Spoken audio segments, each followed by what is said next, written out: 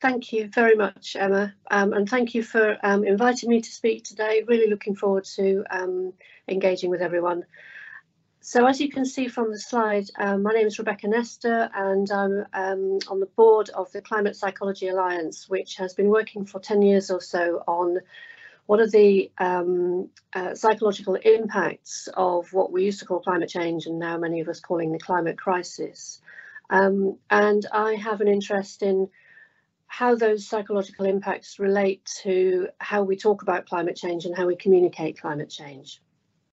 And you can see that our strapline is facing difficult truths, and this is a very, I think, a very powerful statement about the difficulty of climate change at a psychological level for all human beings. And I'm going to say a little bit about those difficulties, and then I'm going to focus on what we can do at a kind of human level to connect with each other and to communicate well at a conversational level. So most of what I'm going to say is about those situations where we are just two people in a room or on a Teams, and we're trying to connect with each other. We're trying to think together about what's needed around the climate crisis, and that, I think, it relates to sustainability. But often when we're thinking about sustainability, we're looking at solutions. We're trying to talk about solutions. My argument is, in part, that we need actually to look at what's going on under the surface around people's responses to, like, the reasons we need sustainability practices in the first place. So if we could have the next slide, please, Emma. And I hope this is not causing any COVID flashbacks for anyone when I say that. So yeah, climate change is hard to talk about. If you could move to the next transition.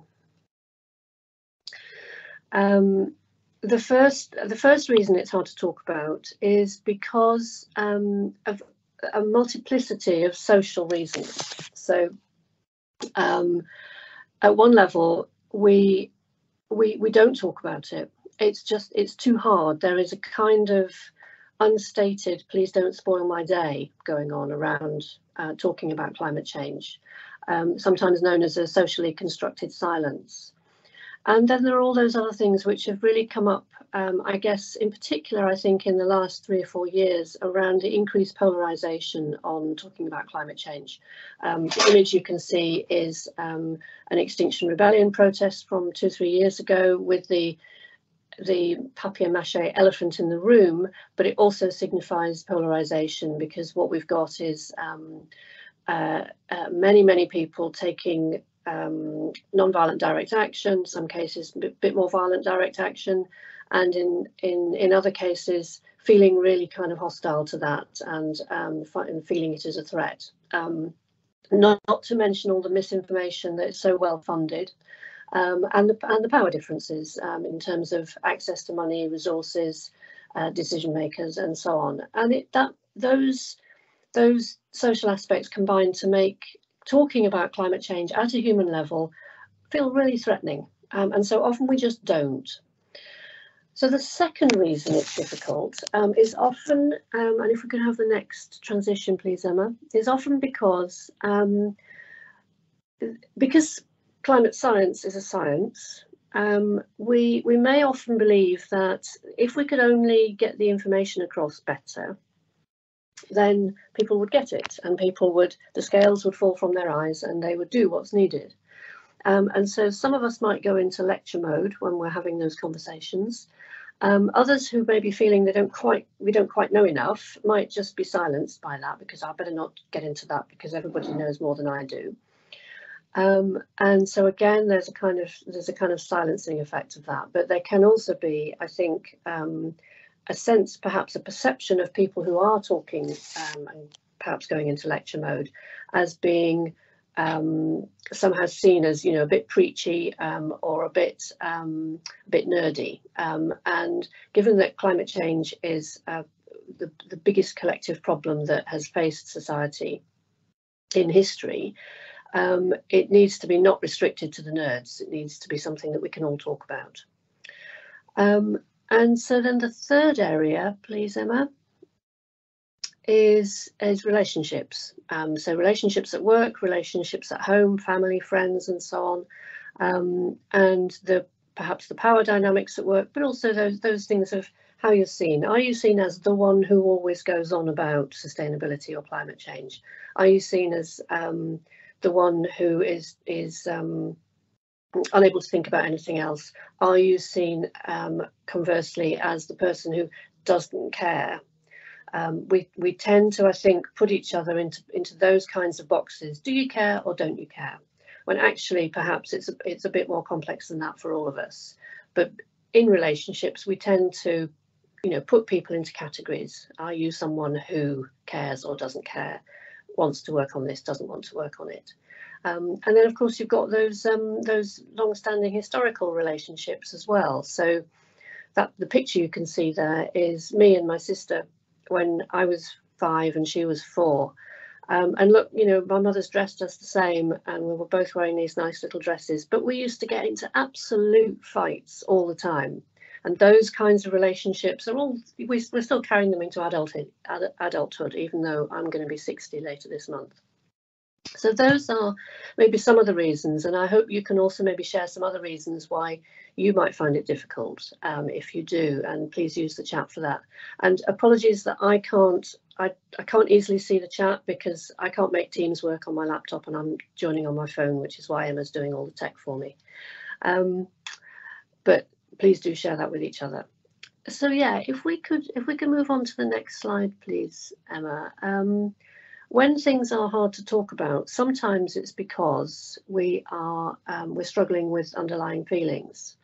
And the argument that I'm making, and that many climate psychologists make, not everyone, but many, is that actually climate change evokes some pretty strong, difficult feelings in everybody.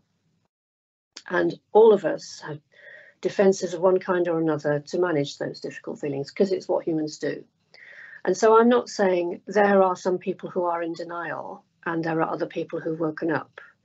What I'm saying is we all need to be in denial at one level or another, because the idea of human beings changing the climate is hard. It's hard to manage. And so we mobilize our psychological defenses. What you can see on the image there is the Antony Gormley sculpture of his newborn baby, which he made, I think, in the mid-90s when his son was born. And I think it's a very powerful image of the vulnerability of the baby. And some of those vulnerable feelings are still there in us as adults.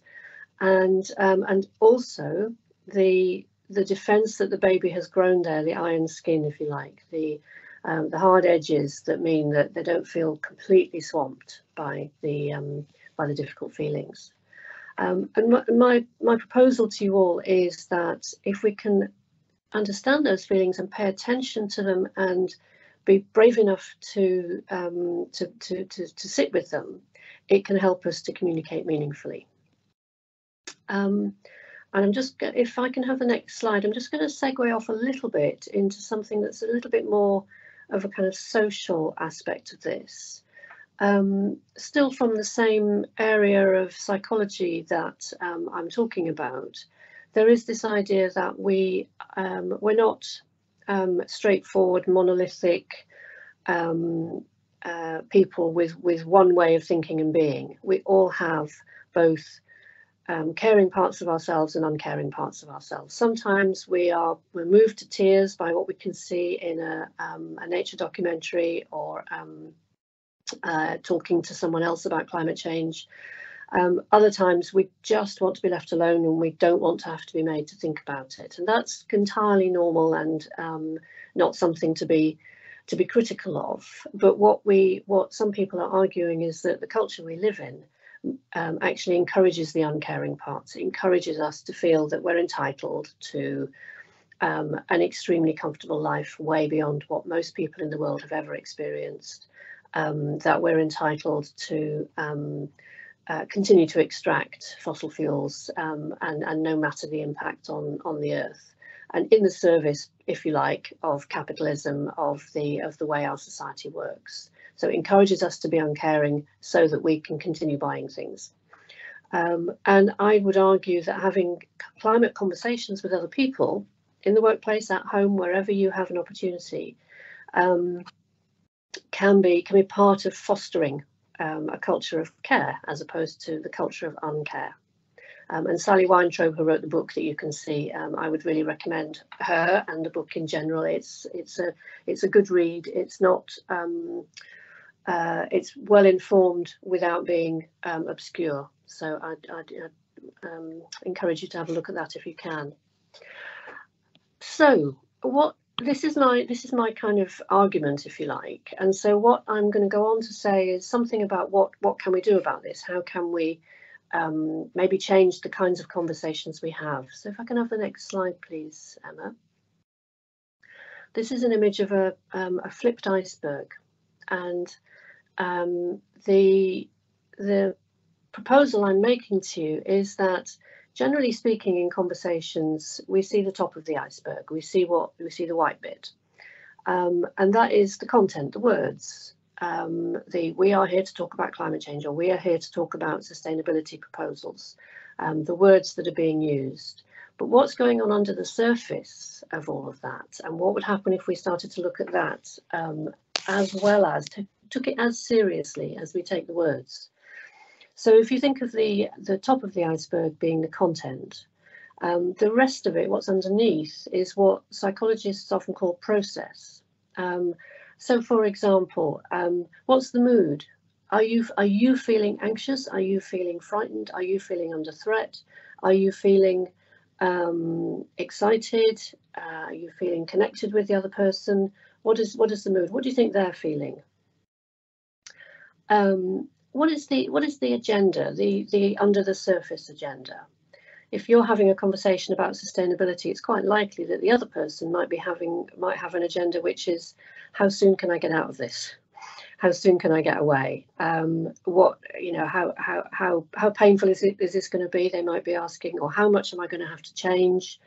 And how much, and so their agenda might be to kind of finish off the conversation, to agree maybe a little bit too quickly, or to just say this is all completely impossible. And we might ask ourselves as well, what's our own agenda? Because sometimes when I have conversations with colleagues, what I want to do is convince them of my perspective. That's actually my agenda. And sometimes along the way, I might be wanting that they feel a little bit guilty, or they feel a bit bad for the fact that they haven't taken this seriously. And so I'm kind of, maybe, if I'm really honest with myself, wanting to get that across too, to get them to realise how wrong they have been. And I think that sometimes that agenda can be really felt by the other person in a way that we might not be aware of. And so it's just worth thinking, what am I going into this conversation for? And then finally under the surface is the perceptions. If I grew up having fights with my sister, am I perhaps going to carry some of those experiences into relationships at work? Am I going to be seeing someone who's about the same age as me as a bit of a threat, somebody who I'm in competition with? Am I going to find it necessary to get one over on them, to show them that I actually know more than they do?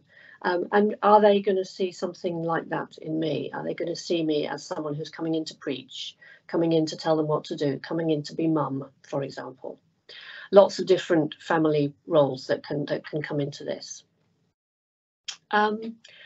So if we pay attention to those aspects of experience rather than the words that people are using, I find we get to a really different place. So if we can have the next slide, please, Emma. Because the first thing is really, really to listen and to ask. It's about saying, what do you feel about this? What's your take on it? And really listening beyond the point at which they say, oh, it's fine, or it's a real problem, but just really let them continue to speak, so that some of the feeling level stuff comes out, and you can maybe listen to it and maybe hear it and maybe reflect it back to the person. I would argue as well, and I'd be really interested to hear what my two panel colleagues would say about this, that it's very important to acknowledge the scale of the issue, because if we don't do that, we're kind of colluding with the collective silence, and it enables us to go into the space of how do we feel about this huge thing that is happening, which creates better connections. And then the third key area is about recognizing when people are ambivalent. So when they're saying things like it's all very complicated and yes, but, or some of those things like it's probably too late, there's no point, what about China, we're screwed, which I think people are saying more and more, those kinds of things, which are kind of also, as well as being maybe true in terms of how people are feeling, there may also be a way of pushing out the conversation. And, you know, the real life, I've got other things to worry about. So there's a whole load of ways in which ambivalence gets expressed. And what I think we can do is we can name the fact that everybody has some of that. And we don't need to be seeing it as some kind of turning away altogether, but just you know, agreeing and listening and being able to explore that together. Maybe naming the feelings very tentatively. You know, it sounds as if you feel, it sounds as if this is this feels like this for you, and just keep asking the other person to say a bit more, and going on and doing that beyond the point at which you think, really, I've got to have my message here, I've got to get my point across, because that feeling is what gets in the way of having the actual conversation. So I would say go to that place where you're thinking, when is it going to be my turn? Go a bit beyond it, and then say, okay, can I tell you what my perspective is? And you can then explore that together. It's slower, but more productive than the kinds of conversations where we're going in talking about what it is you need to understand. And believe me, I've had all of those conversations as well. So just to end with, the last slide, please, Emma. Two references that you might find helpful to explore. I hope it's okay to mention climate outreach work. I know we're going to hear from Climate Outreach in a minute, but the Talking Climate Handbook is a fabulous resource for having those kinds of human level conversations. The Climate Psychology Alliance is also a great resource for understanding some of this psychology I've been talking about. And Rosemary Randall, who's also mentioned on the slide, is the author of In Time for Tomorrow, which is 6 or 7 years old now, but a really great book that explores the realities of trying to make changes in our own lives, which I think is also useful in the workplace. So I'll leave it there. Thank you all for listening, and I'm looking forward to hearing what my fellow panelists have got to say. Thank you, Rebecca. I feel like I've just been listening to Pause for Thought or something, you know, because these kinds of topics do give you so much to think about, don't they? If people have got questions, feel free to put them in the chat, but just in the interest of time, so we don't cut our two other speakers short, we'll just move straight on, and hopefully there'll be time at the end for a bit of a discussion or a chat, but if not, yeah, let's do it in the chat function. Catherine, do you need me to share your slides, or do you want to share your screen yourself? You're on mute. Apologies. Yeah. No, I'll give it a go. Actually, yeah, if you don't mind the next slide thing, it actually probably would be a bit easier, because then I won't be kind of looking down at the screen. So if you don't mind, if that's not a problem for you. Not at all. Let me just, I've got it up, so let me share your screen and away you can go.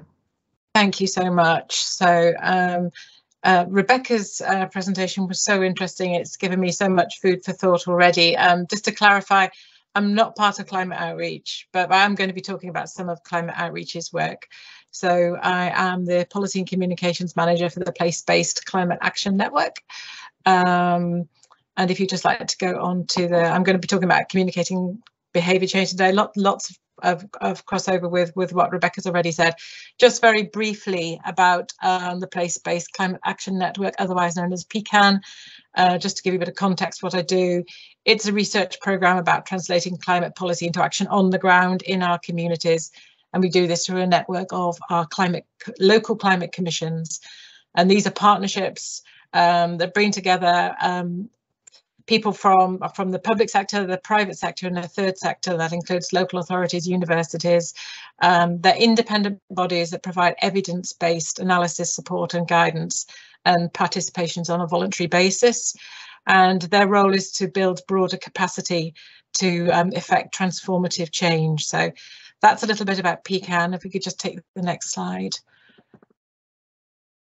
And just I mentioned the climate commissions just to give you some examples of what we do. So the original climate commission started in Leeds back in 2017, and I'm part of the secretariat for that. And I lead on communications and engagement. As part of that, that led to the fact the Leeds Commission was a sort of was the original one, and we got PCAN after that. So after that, the other core commissions in Belfast and Edinburgh were formed. Lots of other commissions have kind of come on stream since.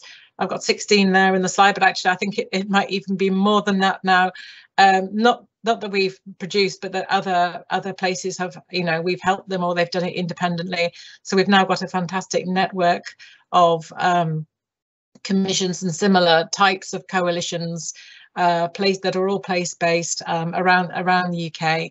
And the latest and the one that's taking up all my time now, in a good way, is the Yorkshire and Humber Climate Commission, which is our first regional climate commission. And that's a 3-year commission, and we're working very hard, and there's a lot going on with that. But I'm not really here to talk about that. That's just kind of a bit of context about where I'm coming from, I guess, and the things that I'm involved with. So if we could move on to the next slide, please. So there's just some examples here of some of the communications engagement work I've been involved with through the commissions. The top left picture is from the Leeds Climate Change Citizens Jury that we ran in 2019 as part, and that was actually part of the big Leeds climate conversation, which you can see underneath. So we worked with Leeds City Council on that, and that was following Leeds's climate emergency declaration. We wanted to have a whole city conversation about climate change. You know, and what we can do as a city. So yeah, those two are linked. I mentioned so the Leeds Acts Together campaign, which you can see down there bottom right. One of the recommendations from the Citizens Jury that was a really important one to them was around climate change communication and education. And they came up with their phrase Leeds acts together, or Leeds needs to act together, and we used that as a basis for a comms campaign that Leeds Climate Commission ran last year.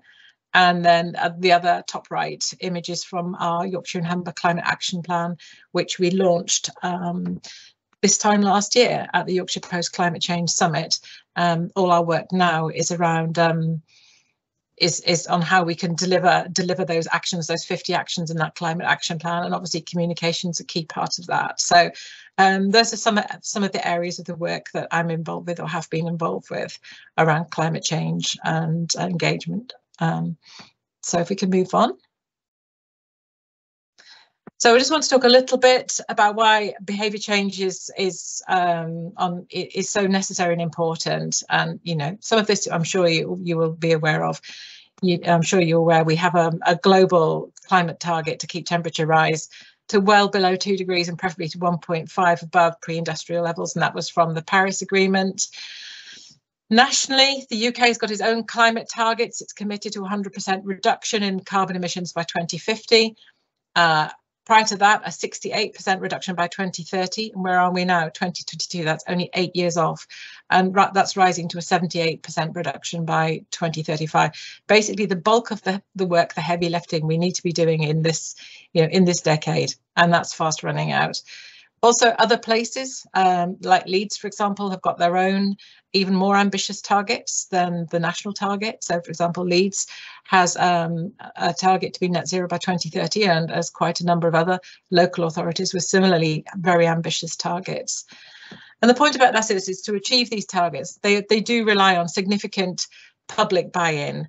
And if you look at the Climate Change Committee produced its 6 carbon budget. And basically about 65% of the emissions reductions to 2035 that we need to take all involve some element of public choice, and whether that's buying a new technology using new technology like, you know, electric vehicles, or adjusting habits and lifestyles.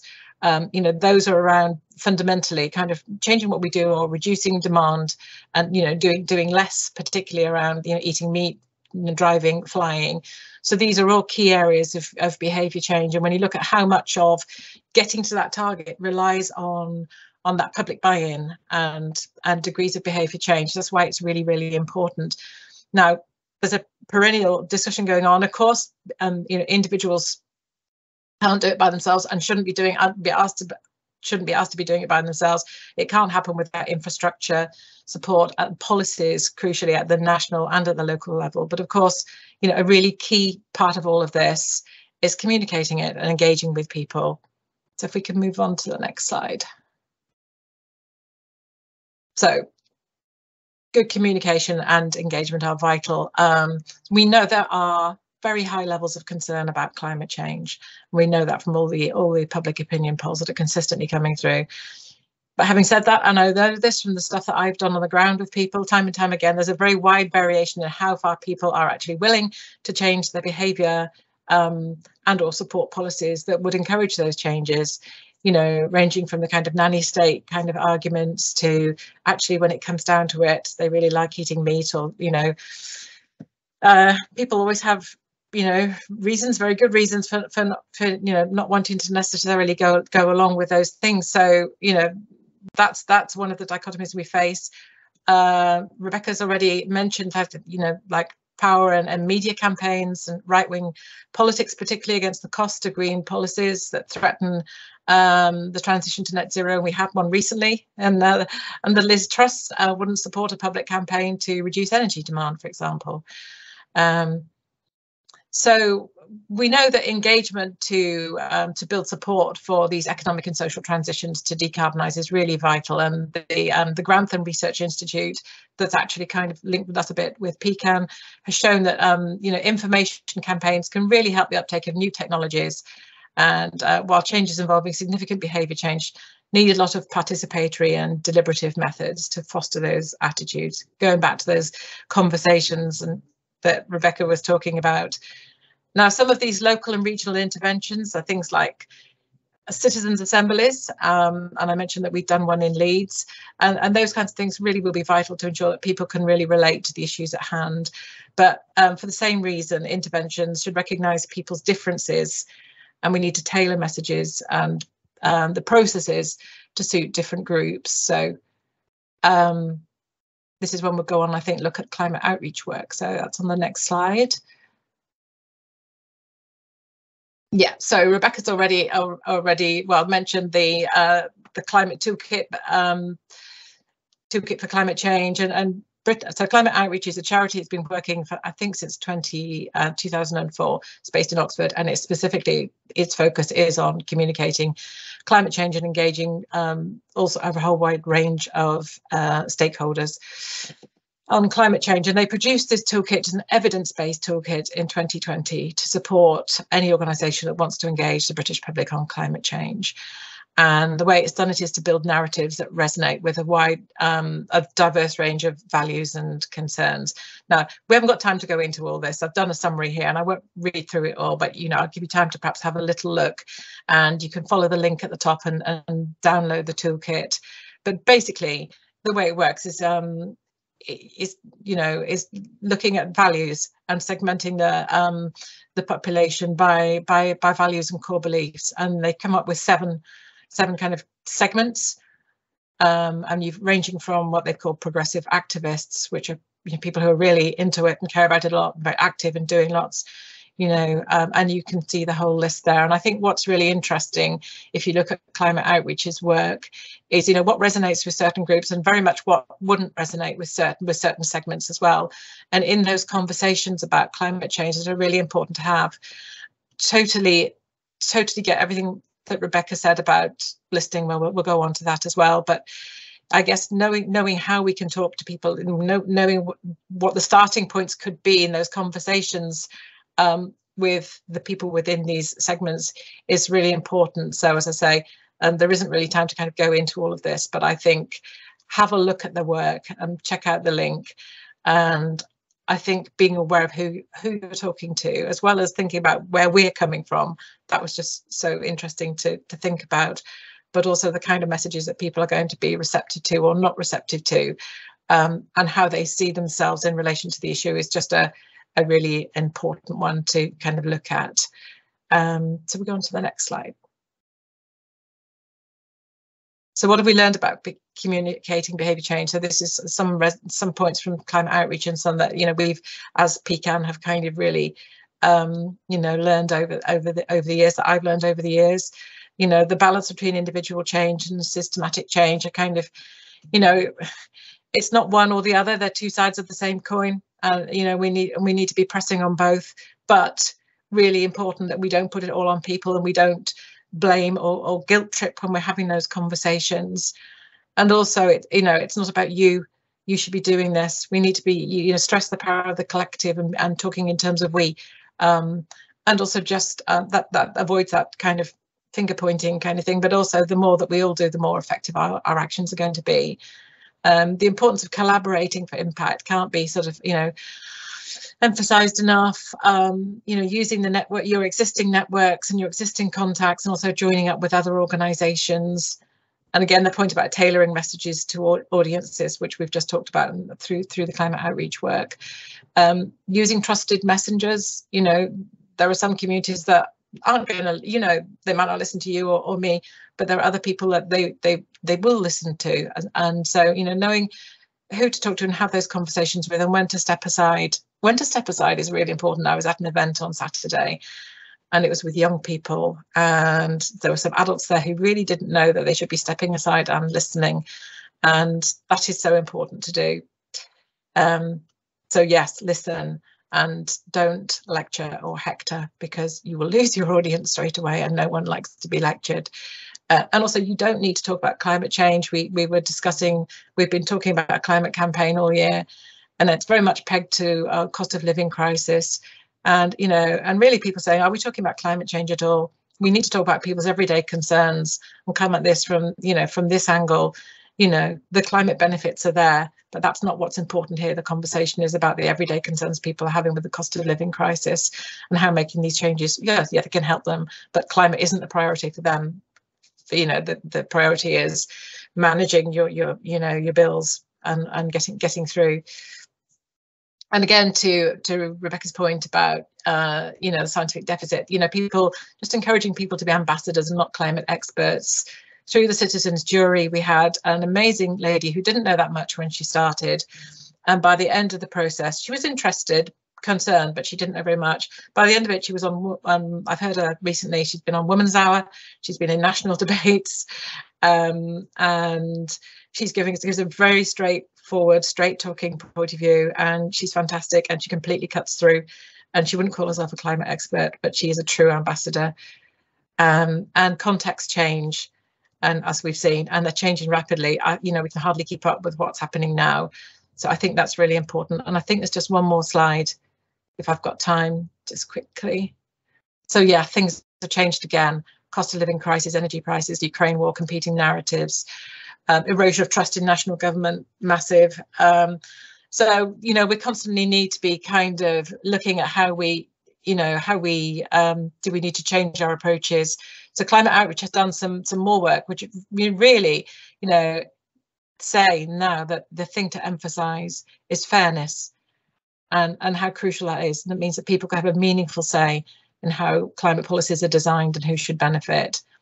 Talking about grounding communications in commonly held views, for example, that the less well-off should pay less. And, we've seen that with the popularity of the windfall tax. And presenting the transition to net zero as an opportunity to counter unfairness.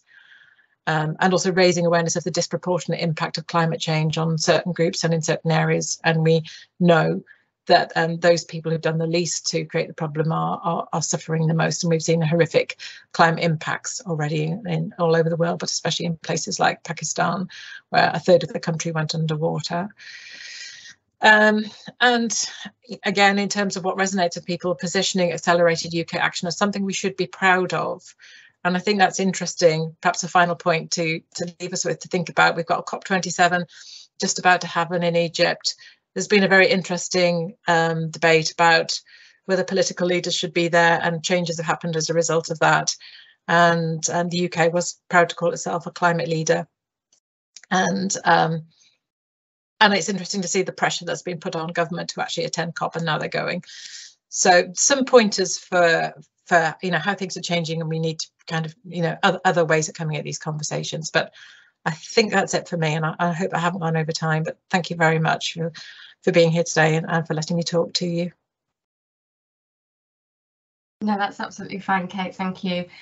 There are some comments and questions in the chat that you won't have had a chance to read while you were talking. So if you want to go back through and perhaps respond, or just sort of absorb what people are saying, that'd be great. And I will do. Thank you. I will stop sharing, and we can go straight into Ben, if that's all right, Ben. And yeah, great. Can you see those slides? Okay. Yeah, we can. 2 ticks. Let me just get my notes up. Okay. So I can't see Teams properly at the moment. Happy for people to kind of make a contribution as we go along if they'd like to, but I can't see any hands or anything like that. So yeah, I guess I'm here to make a bit of a provocation, really. So I'm Ben Tongue, I'm the Digital Net Zero lead working out of the Transformation Directorate. So our definition of net zero looks at decarbonisation and climate change adaptation.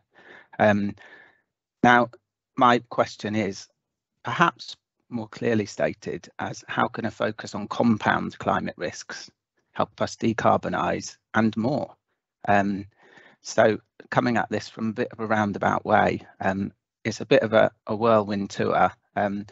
Really keen to kind of get some feedback on whether people like this narrative or not. Bit about me, I'm a dad, 20-year sustainability professional, chartered environmentalist, circular economy person, founder of Cadence Roundtable.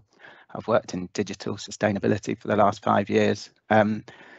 This comes with a bit of a health warning, so great that we've had colleagues from the CPA here, and I think also a quick nod to the Yorkshire and Humber Climate Commission, who, to my knowledge, done the first plan which puts resilience before decarbonisation, which is, I think, really powerful in terms of kind of messaging, and maybe speaks to my points I'm trying to make a bit here.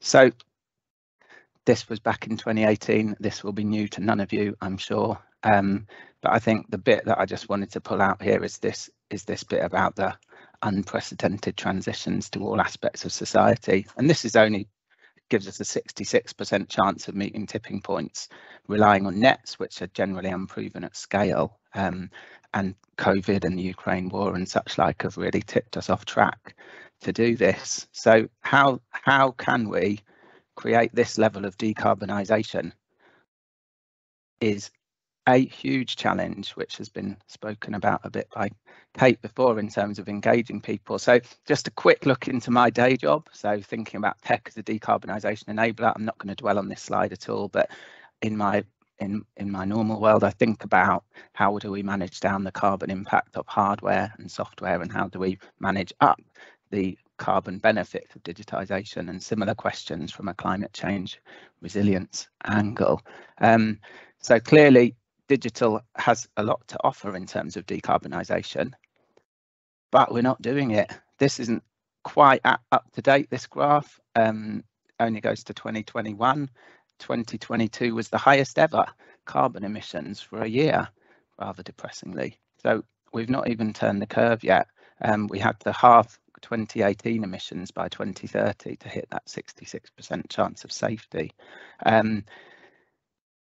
This is not a good news story. Perhaps we need to start thinking on a more precautionary basis here.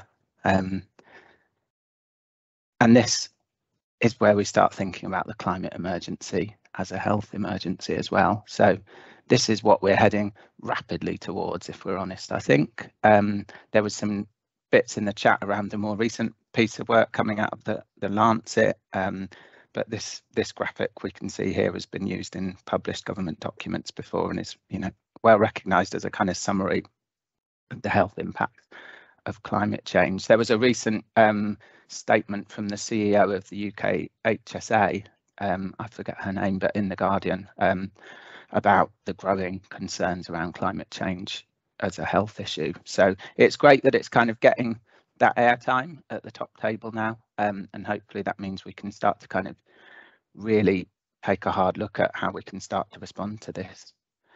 Again, in summary of what does climate change do to the health service? What does climate change risk look like? This is a quick summary that I made. Again, I'm sure this will be new to none of you. You've got all the direct impacts there around weather and climate, sea level, second order impacts. We might be able to shuffle some around between second and third. The definitions are a bit amorphous, I think, sometimes. But, you know, rises in disease, migration, scarcity, difficulties getting stuff, supply chain or utilities, infrastructure. And then those show up broadly in those two categories of third order impacts around increased population health issues, which the Lancet do so much work on, and then difficulty in terms of actually delivering our health service.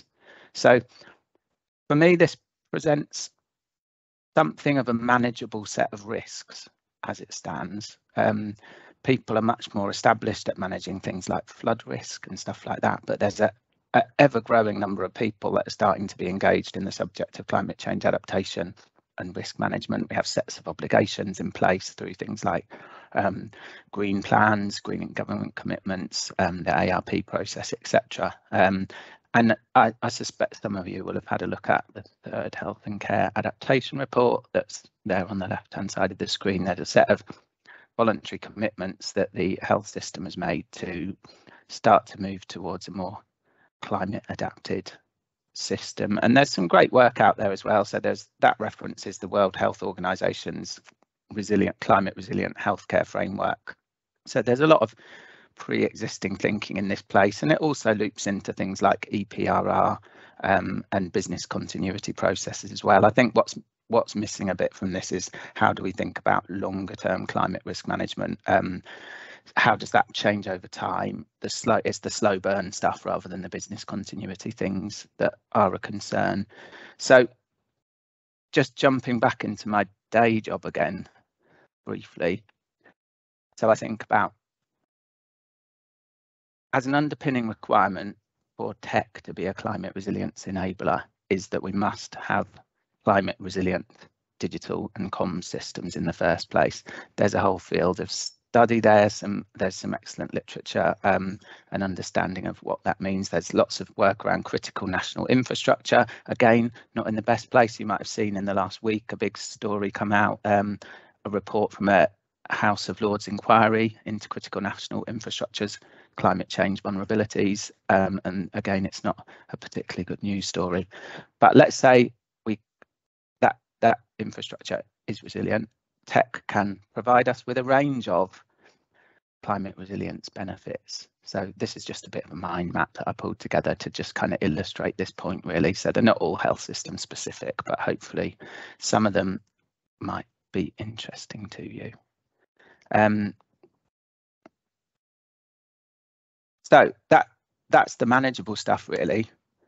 But now I'm starting to get into the subject of the talk a bit more. So now let's start thinking about compound impacts and what that means. So compound impact equals complex risk. Complex is not predictable. It equals emergent properties. It equals lots and lots of interdependencies that will start to trigger different things happening and emergent outcomes that we can't necessarily forecast before they start. So Chatham House did the first piece of work that I've seen on this subject, and they analysed several different kind of sectors and looked at how, when you factor in these cascading or compound risks, how does that start to look like? And I've taken a bit of an aggregation of their work and pulled together this extended version of my health system climate risk flowchart, which becomes a bit more troubling. So this is my personal interpretation. I'd be very keen for any critical feedback or collaboration to improve it. My conjecture is that it's questionable about how manageable this is anymore once you're factoring in compound risk. On a high level basis, you've got this obvious multiplier between population health impacts and operational delivery issues. So if you've got twice as much population health problems and twice as hard to deliver, perhaps it's 4 times harder overall. So arguably the health system is in the kind of perfect storm of these two problems. But then when you start to look at some of those feedback loops that exist outside of the sector, those then feed back into many of those impact areas. So extreme event response will typically start to push up carbon, push up material use, and therefore start to trigger more direct impacts. Poverty could start to lead to more migration because people can't get what they need, etc., etc. So you can see traces back into all of those other areas if you think that through. So overall, this becomes a picture of potentially spiraling problems. And my take-home message from this is that this is something that needs to be avoided at all cost and puts the health system in a place of some responsibility to start to kind of talk to this point of how urgent a problem this is for us. There are some organisations that are doing some interesting stuff in this space. So the IPPR and a chap called Laurie Leyburn Langton there has done some interesting work around what does policy making look like in an age of environmental breakdown. A bit like how the UN in their 2018 reports were calling for transformation of society and socio-economic systems, they do too.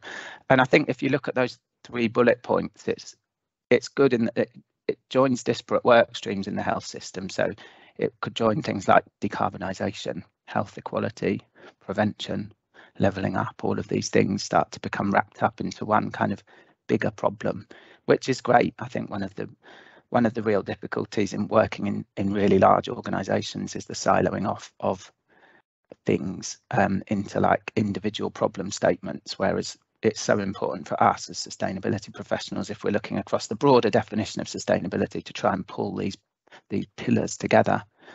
And I think there's a lot out there of people who are doing this already. So a great example, I think the gold standard probably at the moment, is the Capitals Coalition work. Happy to be challenged on that. There's some great examples there around from Yorkshire Water and Crown Estates, who are looking at essentially integrated reporting or total value assessment for decision making.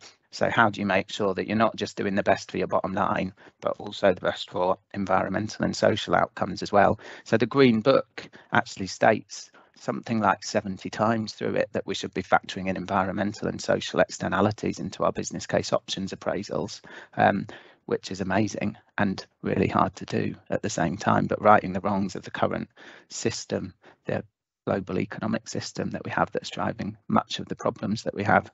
And then NICE have done some interesting work recently as well, looking at sustainability assessment within all of their policies and proposals and frameworks, etc. So there's some good practice out there to build on, but the bottom line here is how do we start to pull many different sustainability issues, so and not just environmental ones, into the same space.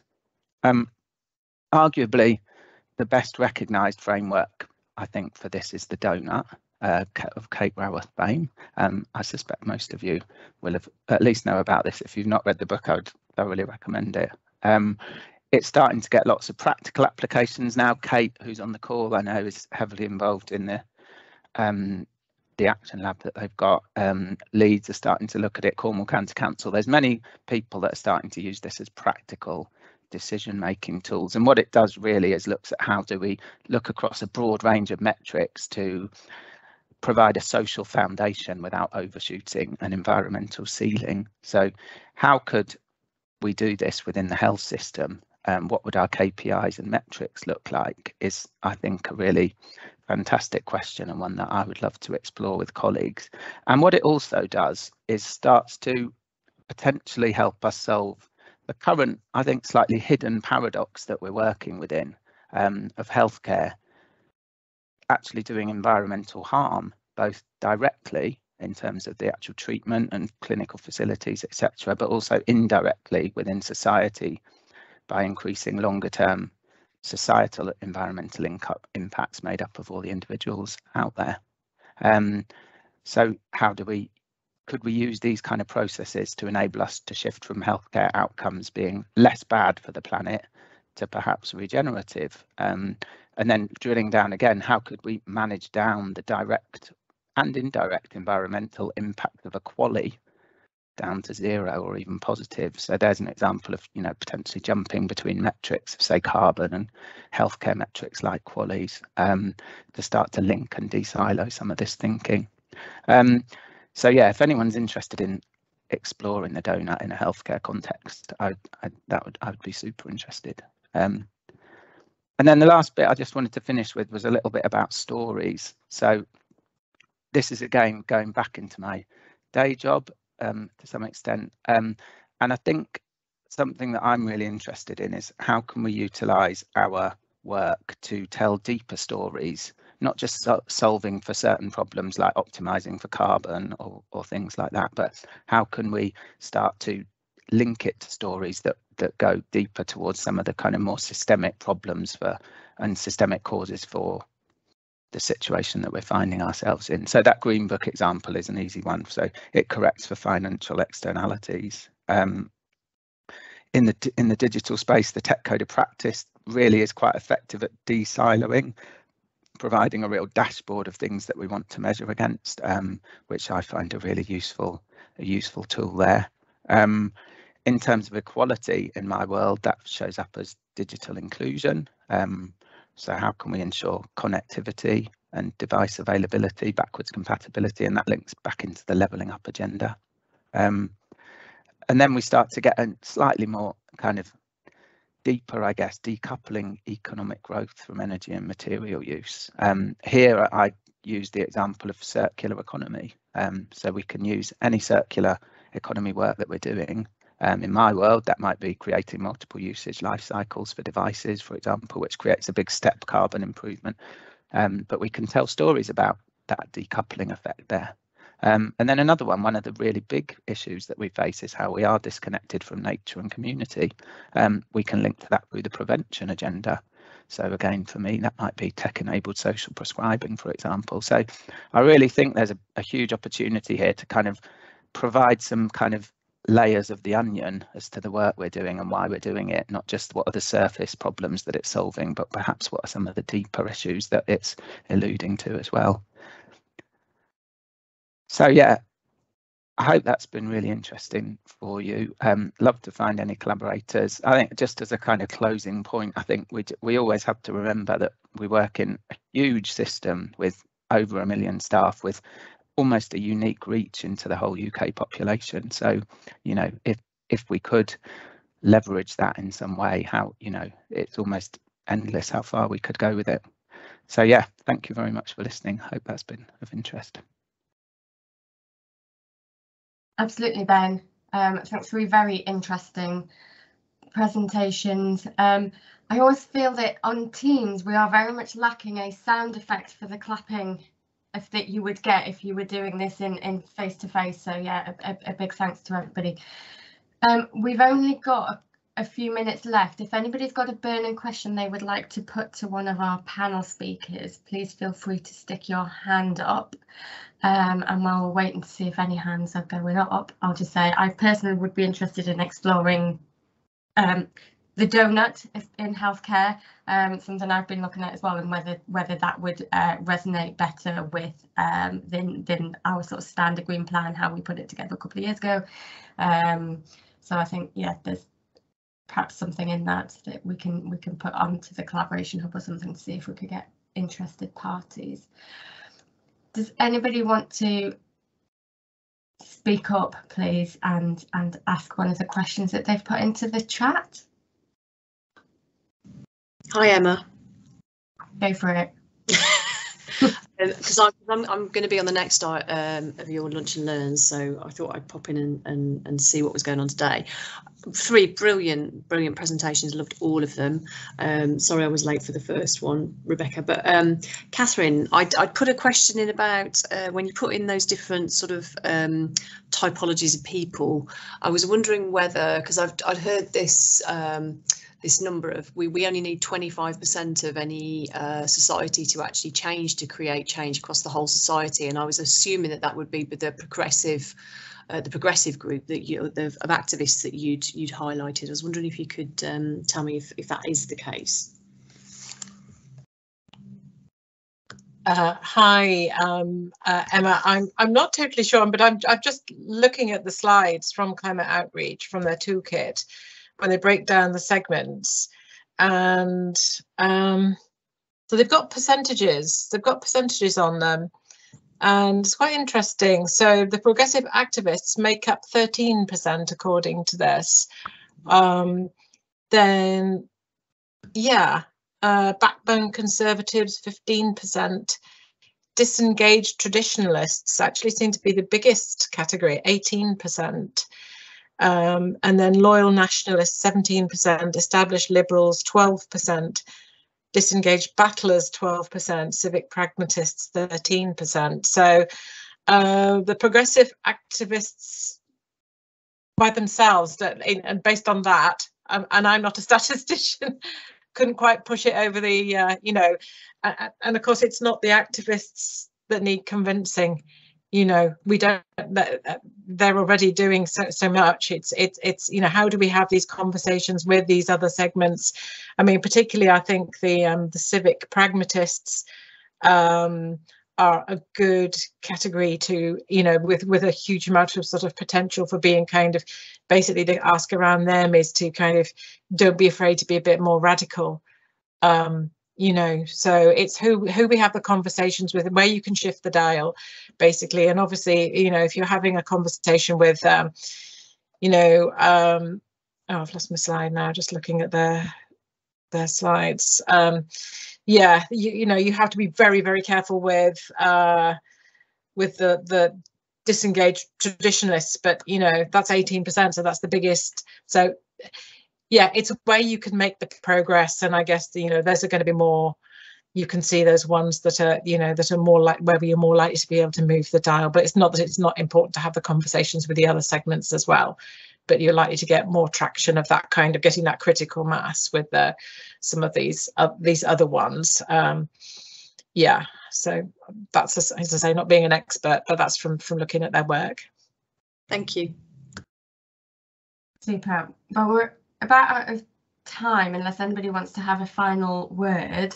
So yeah, we always run out of time for questions, and I think all of our lunch and learn sessions could be easily double in length. If anybody does want to connect and you haven't got the details for the people who have presented today, feel free to come via me. If you haven't got my contact details, I'll put it in the chat, but you could get me through Eventbrite through the link that you joined us to. Like I said, our next session is with Emma, who's just asked that question about on our banana tasters for the How Bad Are Bananas game. So I do encourage you to come along to that in 2 weeks' time that might move us on a little bit into the conversation about sustainability communications, behaviour change, and trying to get people to understand perhaps how their actions mean something. Thank you very much for attending. Big thanks to all our presenters. Lots of food for thought for a Friday afternoon, and hopefully catch up with everybody soon. Thank you for having me. Bye. Thank you. Bye-bye. Bye, everybody. Bye. Bye.